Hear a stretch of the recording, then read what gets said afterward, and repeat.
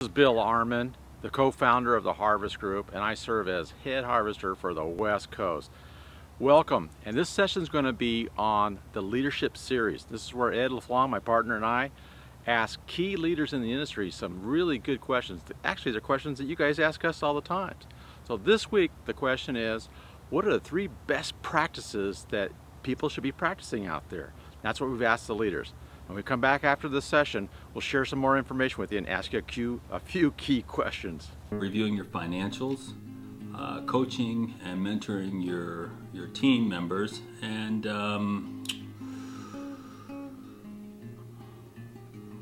in our company we do management meetings on a regular basis every week. It brings the team together and it allows us to understand where we are, and it helps us to achieve our goals.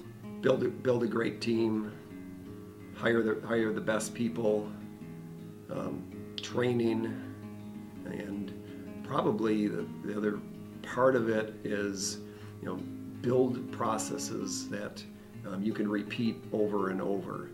Business planning, number 1 thing, should take time out every year and do not just a budget but a business plan. I think during that business planning process you should get your key employees involved in all aspects of the business planning, not just their particular section. I think that they should be involved in the whole thing so they understand the needs and wants and the challenges that some of their colleagues are going to be facing throughout the year.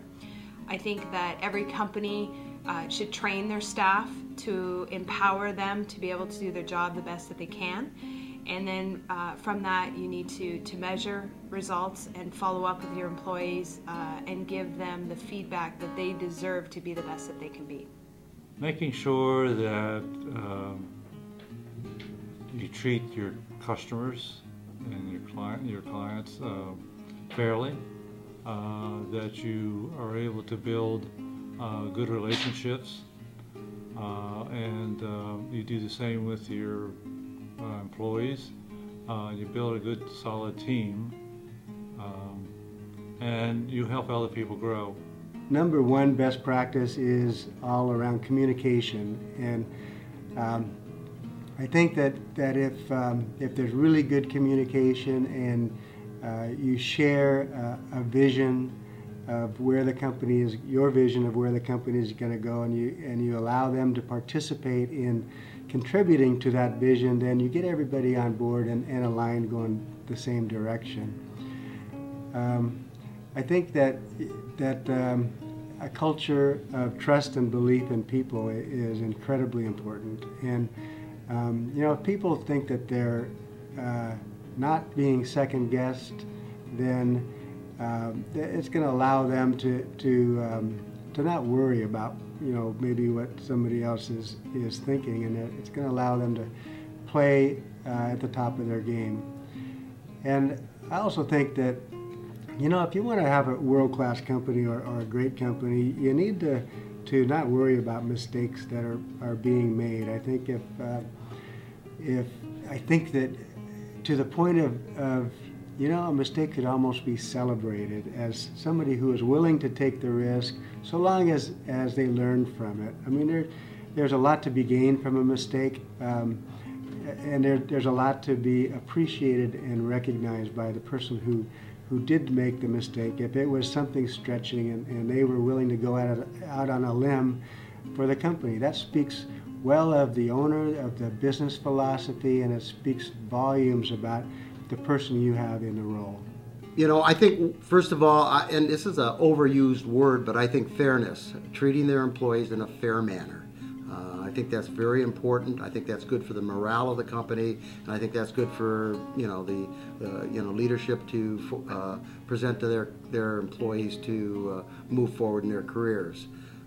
Having a good strategic plan, making sure that is put together at the right time, making sure it's used as something that the company can follow so they know where you're going.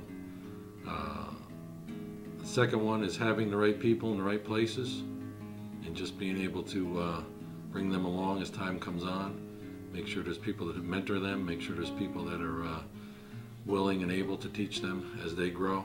Having the financial knowledge of running a company, That's not an easy thing to catch, and the financials and making sure the P&Ls are aligned and making sure you're making money at the end of the week, end of the month, end of the year. That's what business is in one respect. So just knowing how to work financials into your company. Boy, those were some pretty good best practices, weren't they? So let's kind of review some of the ones we've heard about.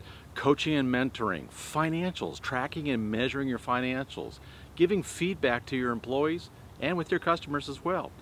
Learn from mistakes. I love that one. Don't think of it such as a mistake, but as an opportunity for your company to be learning. So those are just some of the examples that we reviewed in this session with our leadership series. Now I want to ask you a couple questions. I always like to do this. What's the best practices that you're currently practicing? If you're not practicing some of the best practices we've talked about here, what should you be practicing, and what are you going to be doing to tune some of the ones you have already in place? Okay, this is Head Harvester Bill Arman. We'll see you at the next leadership series.